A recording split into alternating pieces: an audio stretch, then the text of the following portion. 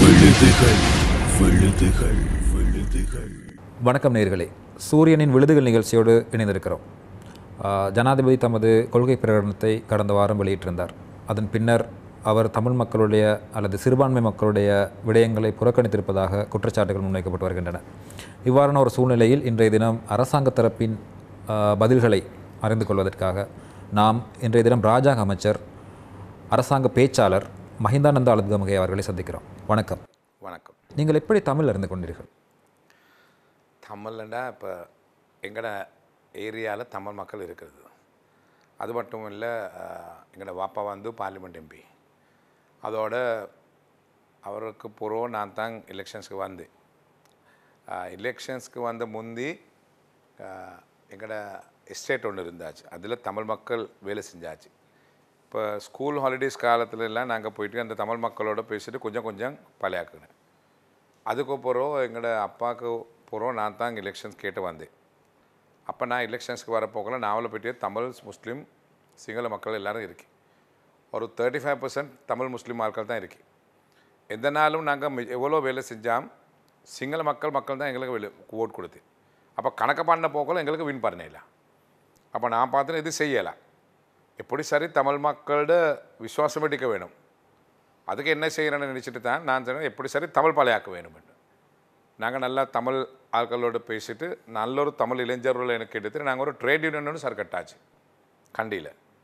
இப்போ நாங்கள் தான் கண்டியில் மெஜாரிட்டி, எங்களோட யூனியன் தான் கண்டியில் majority union. தொண்டமன் number 2, Digambaram number 3. நாங்கள் தான் தோட்டத்தில் மக்களுக்கு மிச்சம் வேலை செஞ்சுருக்கு. கண்டி டிஸ்ட்ரிக்டில் மின்சாரம் கொடுத்துருக்கு, ரோட்டு கொடுத்துருக்கு, அபிவிருத்தி வேலை மிச்சம் நாங்கள் செஞ்சுருக்கோம். நீ அதோட பொலிட்டிக்ஸ்க்கு வர செய்கிறதுக்கு தான் தமிழ் மக்களோட விசுவாசம் எடுக்கிறதுக்கு தான் தமிழ் பழையாக்கினேன். இப்போ தமிழ் தெரிந்து கொண்டதால் உங்களுக்கு இருக்கின்ற நன்மைகள்? தமிழ் மக்களோட பேசுகிறோட இப்போ நாங்கள் பாலிட்டிக்ஸ் செய்ய போக்கல. இப்போ கண்டி டிஸ்ட்ரிக்டில் 1 லட்சம்க்கு கூட தமிழ் மக்கள் இருக்கு. இப்போ அவர்கள் தமிழ் மக்கள் எல்லாம் எந்த நாளும் ஐக்கிய கட்சியோடு தான் வெயிட் செஞ்சேன். இல்லாட்டி அவங்க தொண்டமன் அமைச்சரோட சரி, திகம்பர அமைச்சரோட தான் வேலை செஞ்சேன். இப்போ நாங்கள் வந்து வேறு கட்சி, ஐக்கிய கட்சிக்கு சரி, ஸ்ரீலங்கா சுந்தர கட்சிக்கு சரி தமிழ் ஆட்கள் இல்லை. இப்போ நாங்கள் பார்த்துன்னு கண்டியில் வேலை செய்ய போக்கல கண்டி டிஸ்ட்ரிக்டில் யார் சரி தமிழ் மக்களுக்கு வேலை செஞ்சில்ல. தொண்டமன் அமைச்சர் காலத்தில் சரி கண்டிக்கு அவர் 100 மிச்சம் வேலை செஞ்சுருக்கேன். கண்டி தமிழ் மக்களுக்கு வேலை செஞ்சில்லை. இனி அதோட நான் பார்த்துன்னு இப்போ நாங்கள் சிங்கள மக்களுக்கு தான் மட்டும்தான் வேலை செய்கிறது. தமிழ் மக்கள் யாரும் சரி வேலை செய்யணும். இப்போ தமிழ் மக்களுக்கு கண்டியில் ஒரு தலைவர் ஒன்று வேணும்.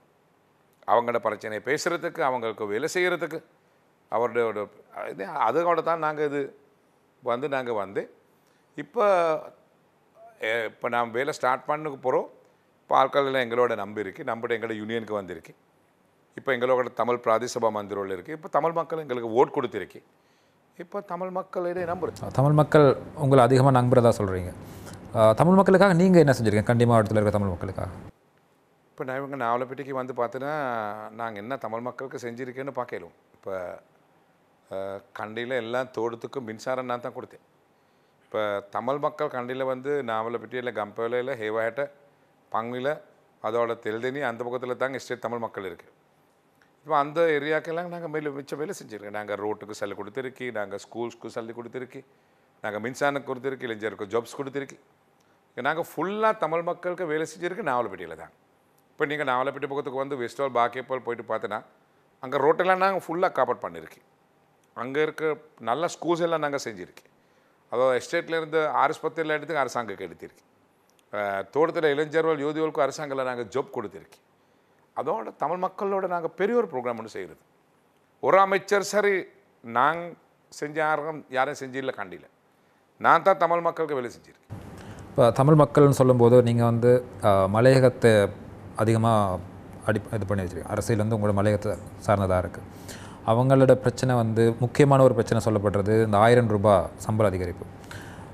தேர்தலுக்கு முன்னாடி, ஜனாதிபதி தேர்தலுக்கு முன்னாடி தற்போதைய ஜனாதிபதி கோட்டாபய ராஜபக்ச அவர்களில் 1000 ரூபாய் சம்பளம் வாங்கி தரதா சொல்லியிருந்தார். இந்த நிலைப்பாடு எப்படி இருக்குது? இந்த வேலை திட்டம் எப்படி இருக்குது? இப்போ நாங்கள் கௌரவ ஜனாதிபதியோடு நாங்கள் பேசி கொண்டு இருக்கிறேன். நாங்கள் எப்படி சரி பொங்கலுக்கு முந்தி சம்பள பிரச்சனையை நாங்கள் என்ன சரி செய்ய போகிறோம். அதோடு சொல்ல வேணும், தமிழ் மக்கள் எங்களுக்கு இந்த மாதிரி ஓட் கொடுத்தில்லை.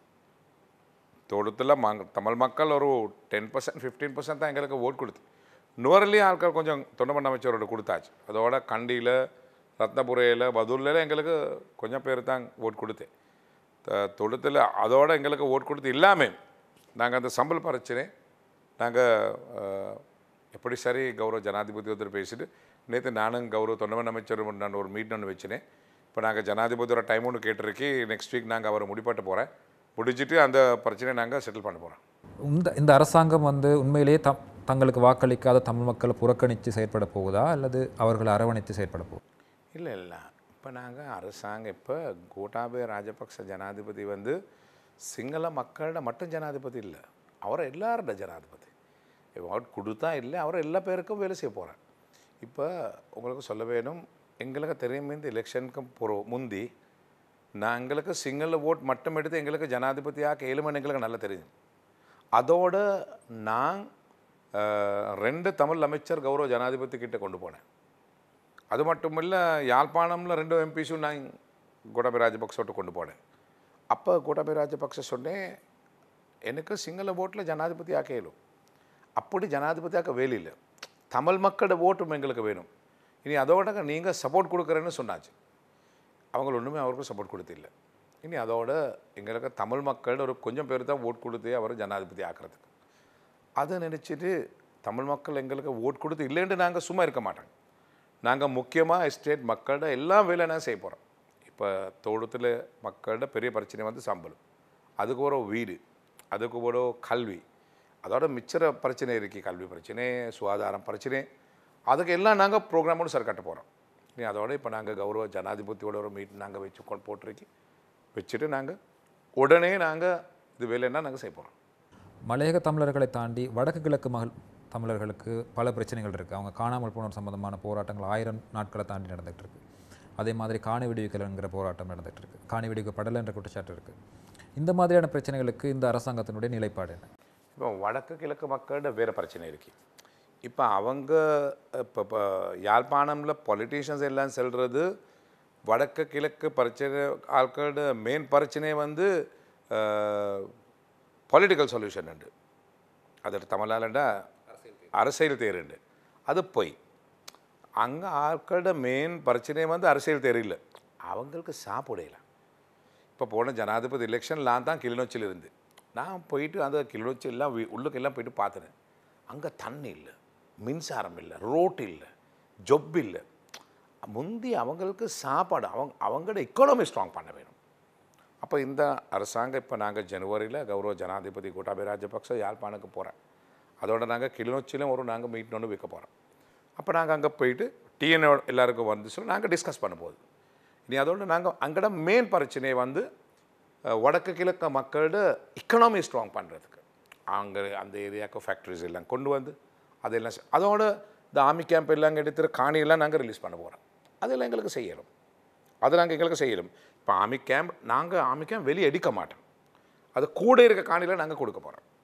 அது அவங்களோட அபிவிருத்தி வேலைன்னா நாங்கள் செய்ய போகிறோம் அவங்க ரோட்டெல்லாம் சரி கட்டு மின்சாரம் கொடுத்து தண்ணி கொடுத்து ஸ்கூல்ஸில் அங்கே வடக்கு கிழக்கு நாங்கள் எல்லா வேலை அபிவிருத்தி வேலை நாங்கள் செய்ய போகிறோம் அது இப்போ இவர் வந்து எல்லாரோட ஜனாதிபதி இவரோட சிங்கள மக்கள் தான் ஓட் கொடுத்தேன் அப்படி சொல்லி சிங்கள மக்களுக்கு மட்டும் ஓட்டு செய்யலை அதெல்லாம் போய்க்காது அவர் ஜனவரியில் யாழ்ப்பாணக்கு அவர் போதும் நானும் அவரோட போகிறேன் கிளிநொச்சிக்கு அவர் போகுது நாங்கள் போயிட்டு அங்கே நாங்கள் நல்லா வேலை செய்ய போகிறது இப்போ இந்த அரசியல் பிரச்சனை வந்து எங்களுக்கு ஃபெடரல் கொடுக்கல எங்களுக்கு அதுக்கு ஓட் கிடைத்தில்லை எங்களுக்கு மெண்டேட் கிடைத்தில்லை நாங்கள் அவங்களுக்கு செல் எழுதி 13 அமெண்ட்மெண்ட்டில் இருந்து நாங்கள் ஸ்டார்ட் பண்ணுவோம் இப்போ 13 அமெண்ட்மெண்ட் வந்திருக்கு தானே அது எப்படி இம்ப்ளிமெண்ட் பண்ணுறேன்னு நாங்கள் பேசுவோம் அதுக்கு நாங்கள் அக்ரி பண்ணியிருக்கோம் அதுக்கு கூட எங்களுக்கு போயிடலாம் இனி அதோட நான் அங்கே மக்களோட மெயின் பிரச்சனை வந்து அவங்களோட எக்கானமி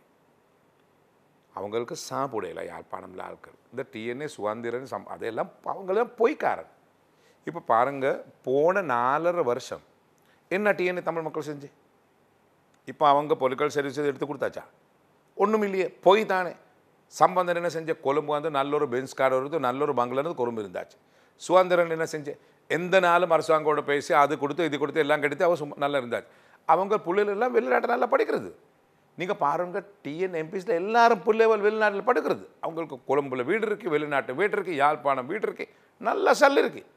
இவங்களுக்கு ஓடுக்கு இருக்கிற தமிழ் மக்களுக்கு என்ன கிடைச்சி? ஒன்றும் கிடைத்து இல்லையே. இது அவங்களெல்லாம் போய் இப்போ தமிழ் மக்களுக்கு சொல்ல வேணும். இப்போ அவங்களுக்கு நாங்கள் வேலை செய்ய போகிறோம். தமிழ் மக்களுக்கு மட்டும் இல்லை, நாங்கள் முஸ்லீம் மக்களுக்கும் வேலை செய்ய போகிறோம். நாங்கள் வேலை செய்ய போகிறோம். இப்போ எல்லாரும் நினச்சினே கோட்டாபய ராஜபக்ஷ வந்தால் பெரிய பிரச்சனை வருவார். இப்போ ஆமியில் அங்கே போயிட்டு போடுவார், தமிழ் மக்களுக்கு அடிப்பார். என்ன நடந்துனே? ஒன்றும் இல்லையே. இப்போ யாழ்ப்பாணம் இருந்த ஒரு இளைஞர் எனக்கு கோல் பண்ணுது, சார் நாங்கள் இப்படி இல்லையே, நாங்கள் நினச்சிட்டு இவர் வந்தால் நாங்கள் முடிஞ்சுன்னு தானே, இவர் நல்ல ஒரு மனுஷன் தானே, நெக்ஸ்ட் டைம் நாங்கள் ஃபுல் அவருக்கு சப்போர்ட் கொடுக்குறேன்னு சொன்னார் தமிழ் மக்கள். இது எல்லாம் இந்த தமிழ் பார்ட்டிஸ் எல்லாம் இவரோட பொய் கதை தான் சொன்னேன். கோட்டாப்பே வந்தால் பெரிய பிரச்சனை, தமிழ் மக்களுக்கு அடிப்பார், ஆர்மி கேம்ப் எல்லாம் வந்து காணி பிடிப்பார். இதெல்லாம் அவர் ஒரு நல்ல ஒரு மனுஷன். இவருக்கு தான் இதெல்லாம் வேலைக்கு சொல்யூஷன் கொடுக்க வேணும். இப்போ பாருங்கள், இவர் வந்து 52 days எவ்வளோ அவர் வேலை செஞ்சுருக்கு. இப்போ அவர் பாருங்கள், அவர் நல்ல வேலை செய்கிறாரு. இனி அதோட தமிழ் மக்களுக்கு சொல்ல வேணும். சும்மா இந்த தமிழ் கட்சி சொல்கிறதெல்லாம் கேட்காங்க. இவர் உங்களுக்கு வேலை செய்கிறேன்னா அவரோட வேலை செய்ய வேணும். இந்தியாவுக்கு போயிருந்த ஜனாதிபதி சொல்லியிருந்தார், 13ஆம் திருத்த சட்டத்தை முழுமையாக அமலாக்குறதுல பிரச்சனைகள் இருக்குது, சவால் இருக்குது, அதை பற்றி சிந்திக்கணும்னு சொல்லியிருந்தார். ஆனால் நீங்கள் சொல்கிறீங்க 13ஆம் திருத்த சட்டத்தின் அடிப்படையில் அரசியல் தீர்வு வழங்க முடியும்னு சொல்கிறீங்க. இல்லை, இப்போ 13th Amendment கொண்டு வந்திருக்கு தானே, அதில் நாங்கள் இம்ப்ளிமெண்ட் பண்ணிருக்கு தானே, அதில் லேண்ட் காணி பிரச்சனையும் போலீஸ் பவர்ஸும் கொடுத்தில்லை. இப்போ அது எங்களுக்கு பேசலும். அதோட இந்த டிஸ்கஷன் நாங்கள் என்ன சரி, தமிழ் மக்களுக்கு பொலிட்டிக்கல் சொல்யூஷன் ஒன்று நாங்கள் கொடுக்க வேணும் தானே. ஒன்றுமே கொடுக்கறலாம் இல்லை, அங்கே பிரச்சனை ஒன்று இருக்குது, அதை நாங்கள் அதை நினைக்க வேணும் தானே. தமிழ் மக்களுக்கு அவங்களுக்கு பிரச்சனை இருக்குது. இப்போ நாவலை பற்றி போலீஸ்லுக்கு நான் தமிழ் ஒரு பொடியன் போனால் கம்ப்ளைண்ட் போடுறதுக்கு சிங்கிள் ஆளுக்கு தானே இருக்குது. அவர் என்ன எழுவுறான்னு தெரியல. இதுக்கு நாங்கள் சொல்யூஷன் கொடுக்க வேணும் தானே. சரியா? இனி இப்போ இங்கெல்லாம் நல்லா டெவலப் பண்ணுறது அங்கே டெவலப் பண்ணிடல, அப்படி இல்லை, அங்கே டெவலப் பண்ண வேணும் தானே. இனி அதோட வடக்கு கிழக்கு மக்களுக்கும் ஒரு பொலிட்டிக்கல் சொல்யூஷன் ஒன்று கொடுக்க வேணும். அதை கொடுக்குற சொல்யூஷன் இங்கே இருக்கிற ஆட்களுக்கும் நம்ம ஏழுமா சொல்யூஷன் கொடுக்க தான் கொடுக்கணும். தமிழ் மக்கள் மட்டும் சந்தோஷமாக கிடைக்கல.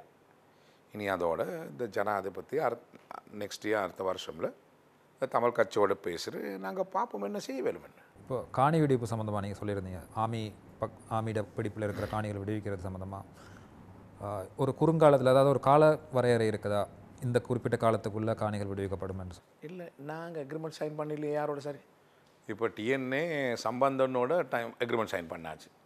நாங்கள் காணி கொடுக்குறேன், இது கொடுக்குறேன் இந்த மாதம் நாங்கள் அக்ரிமெண்ட் சைன் பண்ணலையே. நாங்கள் டைம் கொடுக்க மாட்டோம், நாங்கள் செய்ய போகிறோம். நாங்கள் கோட்டாபய ராஜபக்ச வந்து செய்வார். அவர் அப்படி தான், அவர் போய் சொல்ல மாட்டாங்க. இப்போ அவர் ஆர்மி கேம்ப்க்கு கூட இருக்க எல்லாம் காணி ரிலீஸ் பண்ணுவார். என்ன நமக்கு நான் தெரியும், எனக்கு நல்லா தெரியும் தானே கௌரவ சொன்னது. இப்போ நாங்கள் ஜனவரி மாதமில் நாங்கள் யாழ்ப்பாணம் வருது, அப்போ உங்களுக்கு பார்க்க அவர் சொல்லுவார். ஜெனீவா பிரேரணை கொண்டு வரப்பட்டிருக்கு. வர மார்ச் மாதம் இந்த ஜெனீவா அமர்வில் இது சம்பந்தமான ஒரு அறிக்கை ஒன்று முன்வைக்கப்பட போகிறார் மனித உரிமை ஆணையாளரால். இது சம்பந்தமாக அரசாங்கம் என்ன நடவடிக்கை எடுக்க போகுது? அதனுடைய நாங்கள் ஒரு புதிய அரசாங்கம், இப்போ நாங்கள் வந்து 2 வருஷம், இப்போ மார்ச் வந்து 5 வருஷம் நாங்கள் எங்களுக்கு எல்லோருமே கொடுக்கல. இப்போ நாங்கள் அவங்களோட பேச கொண்டு போகிறோம். அவர் உங்களோட பேசி நாங்கள் கொஞ்சம் டைம் எடுக்க வேணும். இப்போ எங்களோட அரசாங்கம் வந்து இன்னும் மார்ச் வர போக்கல ஒரு 4 மாதம். இந்த 4 மாதமில் எங்களுக்கு ஒன்றுமே எல்லாம் செய்யலை தானே. இது அதை வேண்ட நாங்கள் ஜெனீவாவோட பேசிட்டு நாங்கள் என்ன சரி செய்ய போகிறோம். மறுபடி கால அவகாசம் கேட்குற யோஜனை தானே. ஏன்னா எங்களுக்கு டைம் இல்லையே. ஏன்னா இப்போ நாங்கள் மார்ச்சில் இப்போ பார்லிமெண்ட் எலெக்ஷன் வருது. இப்போ பார்லிமெண்ட் எலெக்ஷன் வந்தால் ஃபெப்ரவரி தான் எங்களுக்கு ஒன்றுமே செய்யலை. இப்போ டிசம்பர் ஜனவரி 3 மாதம் தானே. 3 மாதம்ல எங்களுக்கு ஒன்றுமே செய்யலை தானே. அதோட நாங்கள் என்ன சரி டிசைட் பண்ணால் எங்களுக்கு எலெக்ஷன் ஒன்று வந்திருக்கு. அதெல்லாம் அவங்களுக்கு செல்லிட்டு கொஞ்சம் டைம் நாங்கள் கேட்க போகிறோம். இப்போது கால அவகாசம் கேட்குறது சம்மந்தமாக இப்போவே ஏதாவது குழு ஏதாவது நியமிச்சிருக்கிறீங்களா? இது சம்மந்தமாக ஆராய்ஞ்சு வரீங்களா, என்ன மாதிரி முகம் கொடுக்கலான்னு சொல்லி? அது இப்போ எனக்கு செய்யலை. இப்போ கௌரவ ஜனாதிபதியும் அது நாங்கள் பார்ட்டியில் டிஸ்கஸ் பண்ணுறது, அதை டிஸ்கஸ் பண்ணுறது நாங்கள் சொல்கிறோம். கலப்பு நீதிமன்றம் நியமிக்கப்படுமா அல்லது போர் குற்றச்சாட்டுகள் என்ற விடயத்தில் உங்களோட நிலைப்பாடு என்னவாக இருக்கும்? இப்போ நாங்கள் அதை நம்ப மாட்டாங்க. இப்போ யுத்தம் வரப்போகல 2 பக்கத்துலேயும் டேமேஜ் ஆவார். எங்கிற பக்கத்துக்கு கிரைம்ஸ் இருக்கு, அந்த பக்கத்துலேயும் கிரைம்ஸ் இருக்குது. இது நாங்கள் பேசுவோம். இப்போ இது எங்களோட பிரச்சனை தானே. இப்போ இது ஜெனீவாவுக்கு போய்ட்டு பேச வேலை இல்லை, நாங்கள் பேசுவோம். நாங்கள் இங்கே இருக்கிற தமிழ் மக்களோட பேசுகிற நாங்கள் ஒரு செட்டில்மெண்ட் ஒன்று நாங்கள் வருவோம். அவங்களுக்கு விசுவாசமாக அந்த பொலிட்டிக்கல் சொல்யூஷன் எடுக்கிறேன்டா அங்கே அவங்க எல்லாம் நல்லா அபிவிருத்தி செய்யணும், அது மட்டும் தானே நாங்கள் பேசுவோம். தேசிய கீதம் கடந்த அரசாங்க காலத்தில் வந்து தமிழில் பாடப்பட்டது சுதந்திர தின நிகழ்வில். ஆனால் அடுத்த சுதந்திர தின நிகழ்வில் தமிழ் மொழியில் தேசிய கீதம் பாடப்பட மாட்டாதுன்னு சொல்லி ஒரு அறிவிப்பு வெளியிடப்பட்டிருக்கு. இது சம்மந்தமாக இது உண்மையா? நாங்கள் இன்னும் அது டிசைட் பண்ணல.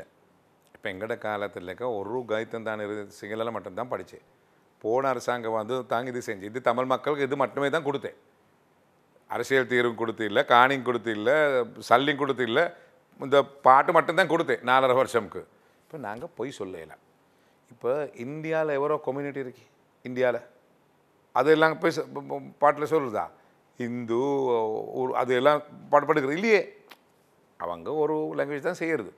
இப்போ நான் அதுக்கு ஒரு அப்ஜெக்ஷன் ஒன்று வந்திருக்கு, ஒரு லாங்குவேஜில் தான் மட்டும்தான் படிக்க வேணும். நாங்கள் அதை இன்னும் டிசைட் பண்ணிடல. நாங்கள் என்ன செய்கிறோன்னு நாங்கள் சொல்லுவோம். பாடசாலைகளில் பொறுத்த வரைக்கும் தமிழ் பாடசாலைகளில் தமிழ் மொழியில் தான் தேசிய கீதம் பாடப்படுது. அதே மாதிரி இலங்கையில் அரசியல் யாப்பிலையும் தேசிய கீதத்தோட மொழிபெயர்ப்பு தமிழ் மொழிபெயர்ப்பு அரசியல் யாப்பில் உள்ளடக்கப்பட்டிருக்கு. இப்படி இருக்கும்போது இந்த அரசாங்கத்தோட நிலைப்பாடு என்ன? அது 2 மொழிகளில் தேசிய கீதம் இருக்கலாமா இருக்கக்கூடாதுன்னு நினைக்கிறீங்க? அது இன்னும் நாங்கள் டிசைட் பண்ணிடல. இதுக்கு ஒரு அப்ஜெக்ஷன் வந்திருக்கு. இப்போ எனக்கு அது ஒன்றும் செய்யலை. என்னென்னா அரசாங்கம் இன்னும் டிசைட் பண்ணிடல. விஜயதாச ராஜபக்ஷ நாடாளுமன்ற உறுப்பினர் அவர்கள் ஒரு 2 திருத்தங்களை கொண்டு வந்திருக்கு, அரசியல் யாப்பு திருத்தங்கள் 2 கொண்டு வந்திருக்கு. இதனூடாக சிறிய கட்சிகள் ஜேவிபி போன்ற சிறிய கட்சிகளோட சிறுபான்மை கட்சிகளாக முஸ்லீம் கட்சிகள் தமிழ் கட்சிகளுடைய அரசியல் பிரதிநிதித்துவம் இல்லாமல் போகிறதுக்கான வாய்ப்பு இருக்குன்னு சொல்லப்படுது. இந்த விஷயத்தில் அரசாங்கத்தோட நிலைப்பாடு என்னவாக இருக்கும்? இது வந்து விஜயதாச ராஜபக்சோட பர்சனல் ப்ரொபோசல். எங்களை இந்த அரசாங்க எடிஷன் இல்லை, அவர் பர்சனல் ப்ரொபோசல் ஒன்று தான் கொண்டு வந்திருக்குது. அது வந்து எங்களோட அரசாங்க பாலிசி இல்லை. நாங்கள் அப்படி ஒன்றும் டிசைட் பண்ணிடல, அதோட பேசவே இல்லை. அந்த அரசியல் அப்போ விவாதத்துக்கு வரும்போது வாக்கெடுப்புக்கு வரும்போது உங்களோட நிலைப்பாடு என்ன? ஒன்றும் அது டிசைட் பண்ணிடல. இது வந்து அவரோட பர்சனல் ப்ரொபோசல். 19ஆம் திருத்த சட்டத்தை நீக்க வேண்டும் என்ற விடயம் இந்த அரசாங்கத்தினால் அதிகமாக முன்வைக்கப்பட்டு வருகிறது. இதற்கான காரணம் என்ன? அது சம்பந்தமாக அடுத்து நீங்கள் எடுக்கக்கூடிய நடவடிக்கைகள் என்ன? இப்போ 19th அமெண்ட்மெண்ட் வந்து இது கொண்டு வந்த போக்கில் அவங்க சொன்னேன் 20th அமெண்ட்மெண்ட் கொண்டு வராங்க.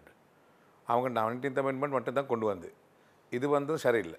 இதோட பிச்சம் பிரச்சனை வந்திருக்கு. இப்போ நாங்கள் அது பேசிக்கொண்டே இருக்கிற எப்படியாவது அது ஃபுல்லாக கேன்சல் பண்ணுறதா இல்லாட்டி அதுக்கு அமெண்ட்மெண்ட் கொண்டு வரதான்னு இப்போ நாங்கள் டிஸ்கஸ் பண்ண போகிறேன் இருக்கிறேன். இந்த அரசாங்கத்தின் நிலைப்பாடு என்ன? இந்தியாவில் இருக்கின்ற ஈழ அகதிகள் இலங்கை வர வேண்டுமா அல்லது அங்கே குடியுரிமை பெற வேண்டுமா? அது இன்னும் நாங்கள் டிஸ்கஸ் பண்ணல. இப்போ கௌரவ ஜனாதிபதி இந்தியா போக்கலாம் அந்த பிரச்சனையை அவங்களும் எங்களுக்கு சொல்லல, நாங்கள் பேசல. இப்போ அங்கே இருக்க ஆட்கள் வர வேணும்னு எங்களுக்கும் சொல்லல. இப்போ அந்த பிரச்சனைக்கு நாங்கள் இன்னும் ஒன்றும் டிசிஷன் எடுத்தில்லை. கடந்த காலங்கள் இந்த போன அரசாங்க காலத்து பகுதியில் அதிகமான இந்தியாவில் இருக்கின்ற அதிகமான இலங்கை தமிழர்கள் நாடு திரும்பியிருந்தார்கள். அவர்கள் இலங்கையில் வந்து மீள்குடியேற்றப்படும் போது அவர்களுக்கான வசதிகள் மீள்குடியேற்றத்துக்கான வசதிகள் பிரச்சனையாக இருந்தது. அதே போன்று பாடசாலைகளில் சேர்க்கிறது, வேலைவாய்ப்பு சம்பந்தமான பிரச்சனைகள் இருந்தது. இந்த மாதிரி பிரச்சனைகளை இந்த அரசாங்கம் எப்படி தீர்க்கும்னு நினைக்கிறீங்க? இந்த பிரச்சனை இந்த அரசாங்கோட யாரும் பேசல. ஏன்னா தமிழ் கட்சிகள் ஒன்றும் எங்களுக்கு சப்போர்ட் கொடுத்தில்லை. இப்போ இந்த பிரச்சனை யார் சார் எங்களுக்கு கொண்டு வர வேணும் தானே? இப்போ டிஎன்ஏ எங்களுக்கு சப்போர்ட் கொடுத்தில்லை, திகம்பரமும் கொடுத்தில்லை, மனோ கணேசனும் கொடுத்தில்லை. இப்போ யார் சார் இந்த பிரச்சனை அரசாங்கோட பேசினா எங்களுக்கு அதுக்கு பேசுகிற என்ன சார் செய்யலும்? உத்தியோகபூர்வமாக தமிழ் தேசிய கூட்டமைப்புடன் அரசாங்கம் பேச்சுவார்த்தை நடத்துவதற்கான எண்ணம் இருக்கிறதா? இப்போ அவங்க வந்து எங்களோட பேசினா எங்களுக்கு பேசிட்டு என்ன செய்யலும்? இன்னும் யார் சார் வந்து பேசலையே, அவங்க வந்து பேசினா எங்களுக்கு செய்யலும். தற்போது அத்துரலிய ரத்ன தேரர் அவர்கள் நாடாளுமன்ற உறுப்பினர்களால் ஒரு சட்டம் மூலம் கொண்டு வரப்பட்டிருக்கிறது. முஸ்லீம் விவாகரத்து சட்டம், முஸ்லீம் விவாக மற்றும் அவிவாக சட்டத்தை மாற்ற வேண்டும் என்றும் விவாக கட்டளை சட்டத்தை திருத்த வேண்டும் என்ற ஒரு 2 பிரேரணைகள் கொண்டு வரப்பட்டிருக்கின்றன. இது சம்பந்தமாக அரசாங்கத்தின் நிலைப்பாடு என்னவாக இருக்குது? அத்துரலிய ரத்ன தேரர் வந்து ஒரு மந்திரி, பார்லிமெண்ட் ஒரு கட்சியில் ஒரு மந்திரி, விஜயதாச ராஜபக்ஷ வந்து ஒரு கட்சி ஒரு மந்திரி. இது எல்லாம் அவங்களோட பர்சனல் ப்ரொபோசல். இது எங்களோட அரசாங்கோட ப்ரொபோசல் இல்லை. இனி அதோட நாங்கள் சும்மா பேசவே இல்லை. ஒரு ப்ரொபோசல் ஒன்று கொண்டு வந்திருக்கு. அதோட அரசாங்கம் ஒன்றுமே டிசைட் பண்ணிஇல்லை. இந்த கால சூழ்நிலையில் அதிகமாக குற்றச்சாட்டு முன்வைக்கப்படுகிறது முஸ்லீம்களுடைய திருமணம் மற்றும் விவாகரத்து சம்பந்தமாக காதி நீதிமன்றம் சம்பந்தமான குற்றச்சாட்டுகள் இருக்கின்றன. பல முஸ்லீம் பெண்கள் தற்போது சுயமாக முன்வந்து இந்த முஸ்லீம் விவாகரம் சம்பந்தமாகவும் விவாகம் சம்பந்தமாகவும் திருமணம் முறிவு சம்பந்தமாகவும் குற்றச்சாட்டுகளை முன்வைத்து வருகிறார்கள். இந்த சூழ்நிலையில் அரசாங்கத்திற்கு எண்ணம் இருக்கிறதா இந்த விடயத்தில் தலையிட்டு அவர்களுடைய சட்டங்களில் திருத்தங்களை செய்ய வேண்டும் என்ற? இப்போ இந்த பிரச்சனை வந்து எங்களுடைய யாரு சரி வந்து பேசல. இப்போ என்னன்னா ஒரு முஸ்லீம் கட்சி சரி எங்களுக்கு சப்போர்ட் கொடுத்தில்லை. இப்போ முஸ்லீம் மக்களோட பிரச்சனை யார் சார் எங்களுக்கு வந்து பேச மாட்டாங்க. இப்போ யார் சாரி வந்து இந்த பிரச்சனை எங்களோட பேசினா முஸ்லீம் மக்களுக்கு ஒரு சாதாரணமாகவே எங்களுக்கு செஞ்சு கொடுக்கல. நாங்கள் சும்மா வந்து ரூல்ஸ் போட்டு அதை நிப்பட்டு நாங்கள் ஒன்றுமே நாங்கள் செய்ய மாட்டோம். இது இப்படி போகிற அப்படியே நடந்து போவார். நாங்கள் ஒரு ரூல்ஸ் சரி போட்ட மாட்டாங்க. என்ன சரி பிரச்சனை வந்தால் முஸ்லீம் மக்கள் வந்து எங்களோட பேசினா அதுக்கு நல்ல சாதாரணமாக எங்களுக்கு செய்யணும். இந்தியா சம்பந்தமாக இந்தியாவுடன் அரசியல் சம்பந்தமாக பேசும்போது இந்த அரசாங்கம் இருக்க இதற்கு முந்தைய அரசாங்கங்கள் கூட இலங்கையில் அரசாங்கங்கள் கூட இந்தியாவுடன் நேரடியான தொடர்புகளை கொண்டிருந்த அளவுக்கு தமிழ் மக்கள் அதிகமாக வசிக்கின்ற தமிழ்நாட்டு அரசாங்கத்துடன் அதிகமாக தொடர்புகளை பேணவில்லை. இந்த விடயத்தில் ஒரு மாறுதல் ஒன்று ஏற்படக்கூடிய வாய்ப்பு இருக்கிறதா? நான் உங்களுக்கு சொல்ல வேணும், இந்த அரசாங்கம் வந்து புதிய அரசாங்கம், புதிய ஜனாதிபதி. இப்போ வந்து 2 மாதம். இப்போ நாங்கள் எப்படி நாங்கள் வெளிநாட்டோட வேலை செய்கிறதுன்னு இப்போ ஃபுல்லாக எங்களுக்கு சொல்லலாம். எப்படி சார் நாங்கள் இந்தியாவோட நல்லா வேலை செய்ய போகிறோம். இந்தியாவோட எங்களுக்கு நல்ல ஒரு ரிலேஷன்ஷிப் வச்சுக்கொண்டு இருக்க வேணும். நாங்கள் இந்தியாவோட ஃபைட்க்கு போக மாட்டாங்க. அவங்கள்ட ரிலேஷன்ஸ் எங்களுக்கு நல்லா வேணும். இந்தியா ஸ்ரீலங்கா நாங்கள் வெரி குட் அண்டர்ஸ்டாண்டிங் நாங்கள் வரப்போகுது. இனி அதோட தமிழ்நாடோட எங்களுக்கு இப்போ சும்மா பிரச்சனையே ஃபைட் போடவே இல்லையே. சின்ன 2-3 கட்சி ஃபைட் பண்ணுவார். எங்களுக்கும் எல்லாரோட நல்லா சேர்த்து வேலை செய்ய வேணும். இனி அதோட இந்த விதமாக நாங்கள் இல்லை. இந்த பிரச்சனையமாக இப்போ நாங்கள் பேசியில்லை. இப்போ என்னடா இந்த ஜனாதிபதியும் அரசாங்கக்கும் இப்போ 2 மாதம் வயசம். இது போன காலத்தில் தான் நாங்கள் செய்ய போகிறோம். அதோடு நாங்கள் சொல்ல வேணும், எங்களுக்கு தமிழ்நாடோட ஃபைட்க்கும் நாங்கள் போக மாட்டாங்க. அவங்களோட பேசிட்டு எங்களுக்கு நல்ல வேலை செய்யலை. காணாமல் போனோர் விடயம் சம்பந்தமாக கடந்த அரசாங்கத்தினால் ஒரு குழு நியமிக்கப்பட்டிருந்தது, ஒரு அலுவலகம் நியமிக்கப்பட்டிருந்தது, காணாமல் போனோர் அலுவலகம். இந்த அலுவலகத்தின் செயற்பாடு தேர்தலுக்கு பின்னர் குறிப்பிடத்தக்க அளவில் இடம்பெறும். குறிப்பாக சொல்லப்போனால் கடந்த ஏப்ரல் தாக்குதலுக்கு பின்னர் ஒன்றும் செயற்பட்டிருக்கவில்லை, குறிப்பிடத்தக்க அளவு செயற்பாட்டு காட்டியிருக்கவில்லை. இந்த அலுவலகத்தின் நிலைமை என்ன? நீங்கள் அதனை தொடர்வீர்களா அல்லது இந்த அலுவலகத்தை முறித்து கொள்ளும் நிலைப்பாடு இருக்கிறதா? அதை பிரச்சனைக்கு நாங்கள் சொல்ல வேணும், நாங்கள் டிசைட் பண்ண இல்லை. மிஸ்ஸிங் நான் உங்களுக்கு சொன்னாட்டம், யுத்தம் வந்தால் யுத்தமோட 2 பக்கத்துலேயும் ஆட்கள் மிஸ் பண்ணியிருக்கேன். இந்த பிரச்சனை வெளிநாட்டோட நாங்கள் பேசல. நாங்கள் இது செட்டில் பண்ண வேணும் என்று தான் நாங்கள் நினைக்கிறேன். அதோட இப்போ இன்னும் நாங்கள் அதுக்கு ஒன்றும் டிசைட் பண்ணல. அதுக்கு கொஞ்சம் டைம் வேணும். கொஞ்சம் இப்போ டைம் எடுத்து நாங்கள் அதுக்கு நெசரி சொல்யூஷன் கொடுக்க வேணும். அடுத்த நாடாளுமன்ற தேர்தல் உங்களுடைய நகர்வு எவ்வாறானதாக இருக்கும்? இப்போ மார்ச் மாதமில் பார்லிமெண்ட் எலெக்ஷன் வருது. இப்போ நாங்கள் ஐக்கிய கட்சிக்கு எகென்ஸ்ட்க்கு எல்லா கட்சி கொண்டு போய் வந்து நாங்கள் ஓட் கேட்க போகிறோம். இப்போ ஒரு நல்ல ஒரு ஜனாதிபதி ஒன்று வந்திருக்கு. இப்போ எல்லாருக்கும் நம்பர் இருக்குது, இவர் என்ன சரி செய்வாருண்டு. இப்போ உங்களுக்கு தெரியும், இந்த 2 மாதமுக்கு அவர் செஞ்சிருக்கு வேலை. இப்போ அவர் சல்லி கலவாணி எடுக்க கொடுக்க மாட்டாங்க. டேக்ஸ் எல்லாம் ஃபுல் பண்ணியை கொண்டு வந்திருக்கு. இப்போ சப்சிடிஸ் எல்லாம் கொடுக்க போகுது. சல் இல்லாமல் யாருக்கு ஜாப்ஸ் எல்லாம் கொடுக்க போகிறோம். அவர் நல்ல வேலை செய்ய போகிறோம். இனி அதோட எங்களுக்கு இந்த பயணம் 2/3 எடுக்க வேணும். 2/3 எடுக்கிறதுக்கு நாங்கள் ஒரு பெரிய ஒரு அலையன்ஸ் ஒன்று சர்க்கட்டு நாங்கள் இது எலெக்ஷன் கேட்க போகிறோம். 2/3 எடுக்கிறதுக்கான 3/2 பெரும்பான்மை எடுக்கிறதுக்கான வாய்ப்புகள் எந்த அளவுக்கு இருக்கிறது? இருக்கலும். இப்போ போன ஜனாதிபதி எலெக்ஷனில் கோட்டாபய ராஜபக்ச ஓட் கொடுத்து இல்லை, மிச்ச ஆட்கள் இப்போ சொல்கிறது அவருக்கு ஓட், ஐயோ நாங்கள் அவருக்கு ஓட் கொடுத்து இல்லை, இவருக்கு தெரியல இவர் யாருன்னு. தமிழ் முஸ்லீம் மக்கள் மிச்சம் பேர் சொல்கிறது. சிங்கள ஐக்கிய கட்சிக்கு ஓட் கொடுத்த எல்லாரும் சொல்கிறது. இப்போ ரஞ்சன் ராமநாயக்கோட சிடியோட ஒரு ஆள் சரி ஐக்கிய கட்சிக்கு ஓட் கொடுக்க மாட்டாங்க. எங்களுக்கு 2/3 கிட்ட சரி 2/3 எங்களுக்கு கிடைக்கிறோம். ரஞ்சன் ராமநாயக்க சம்பந்தமாக அடுத்து அரசாங்கம் என்ன நடவடிக்கை எடுக்க போகிறது? அது சும்மா ரஞ்சன் ராமநாயக்கு மட்டும் ஏசாயிங்க.